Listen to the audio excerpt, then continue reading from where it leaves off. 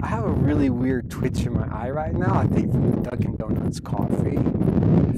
Roads that are in the middle of nowhere, places with no gas stations that you have to pee on the side of the road. 5 adjectives to describe this trip. Unique, remarkable, beautiful, educational, spiritual.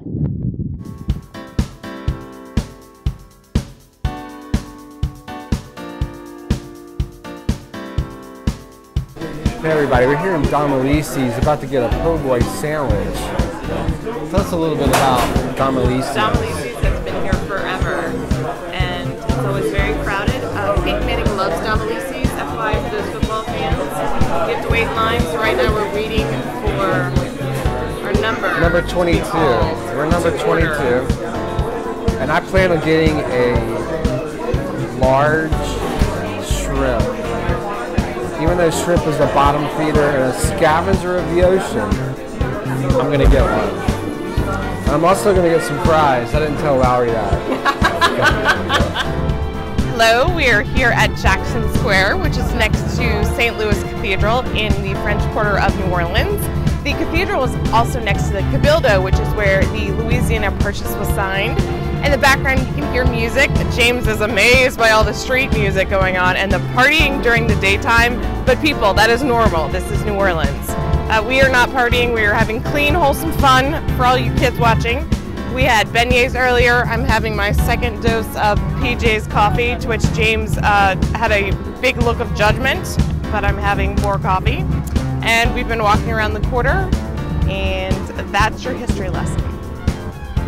I think I'm in Jackson Square, and I don't know if you can even hear me talking, but this amazing band is playing over here. And this is probably about the 5th or 6th street band that we've seen just today. And yeah, Lowrie made fun of me because I was amazed at all the street drinking, but street drinking in and of itself is not that big of a deal. It's the fact that it's 4 p.m. on a Tuesday. That is what I find very interesting and unique. Anyway, I'm having a great time in New Orleans.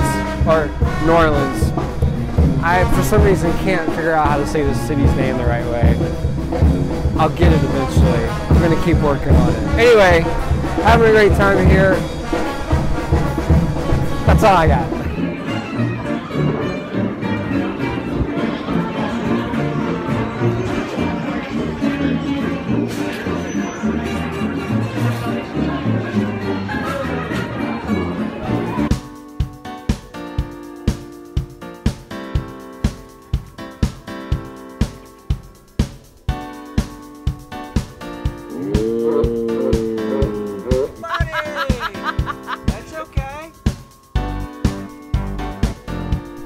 Hey everybody, we're standing outside Waterloo Records in Austin, Texas. About to go in and browse a little bit. What do you think, Lowrie? We just walked along the river. It is a gorgeous day. We are in great moods, and we could find some Bowie records. Yes. All right, so let's go inside.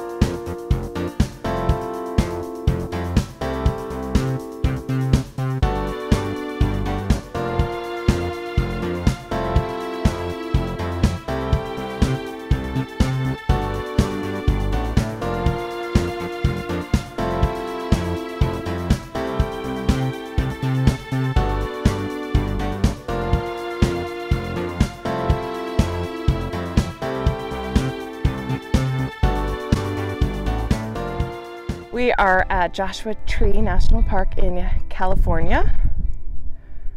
I'm sitting on a rock. What did we just do?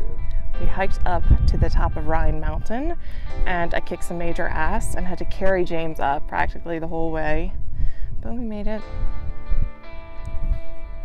Tell me about, what have you seen so far up this hike? Let's see, trees, rocks, birds, other people, spit, and the sky, and nature, and lots of different landscapes. There's different views from the hike. There is flat land that has green, and then there are places where there are rock formations, and then another direction has mountains. There's just so much to see, it's gorgeous. I've seen dirty city streets in New Orleans with pea smell. We've seen the cityscape of Austin and Dallas and Fort Worth. We've seen mountains, rivers, green rivers, shitty brown rivers, a Grand Canyon, clouds touching the canyon, Joshua trees, rocks, barren plains, sand, coarse sand, fine white sand, lots of different things. Okay, thank you for the interview. You're welcome, thank you. Hey, I'm here at Joshua Tree National Park. Where were you this morning? This morning, where was I? I was at the Grand Canyon National Park. Did you know that you were hiking this path today? No. What's been the scariest thing that happened today? Today was a really good lesson for me in learning to let go and trust someone else.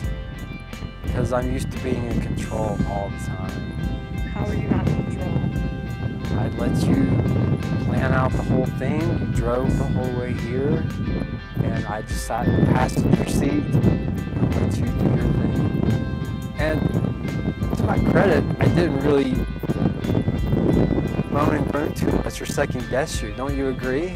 I agree.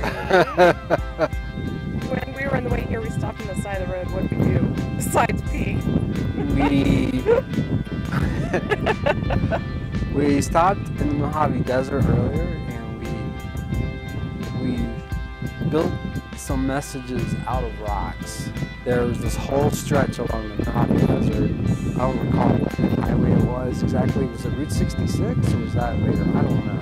But there was this whole long stretch where other folks had left all kinds of messages out of the rocks that were on the side of the road.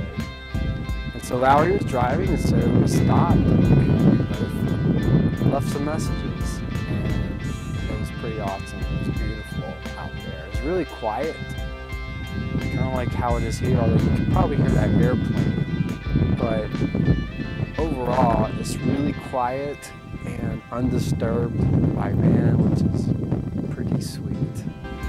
You have been on an amazing journey to the West Coast, something you've wanted to do for a long time. What's your advice to others who are scared and terrified of doing that? Let go and tell me the emotional answer. Of how do you overcome the fear and take the step? With the emotional answer? Yes. For me, ultimately, it was an inner truth that I felt deep within my inner being. There was a calm, there was a peace, there was a certainty about the decision. While it was scary, and there's obviously a lot of uncertainty and unknowns, at the same time with that, there was coupled with that this sense of this, I don't want to say it was a voice, but it was just an energy. There was something that said, this is what you have to do. You really need to do that. It'll be okay. And then asking a lot of questions like, what's the worst that can happen? Believe in yourself. Take a bet on yourself. No? No good? What? Just let go. Tell me in a couple sentences, how the f does someone overcome the fear and do this? How did you do it? The way I did it was I made a decision. I said I'm going to do it no matter what, and I'm going to have faith that it's going to work out.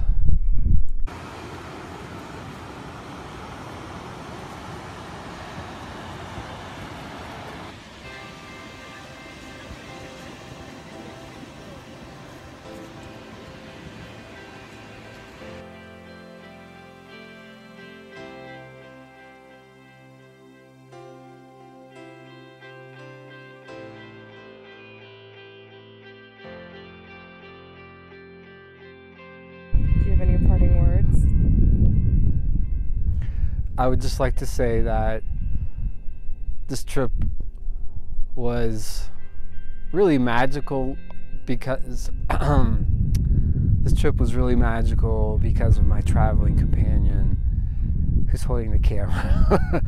But seriously, having someone to share this trip with was really what made it probably the most special thing for me. Even though it was like I could have seen all this amazing stuff by myself, but to share it with someone who's so special and to share all those moments, definitely if you can do it, if you take a trip like this, have someone that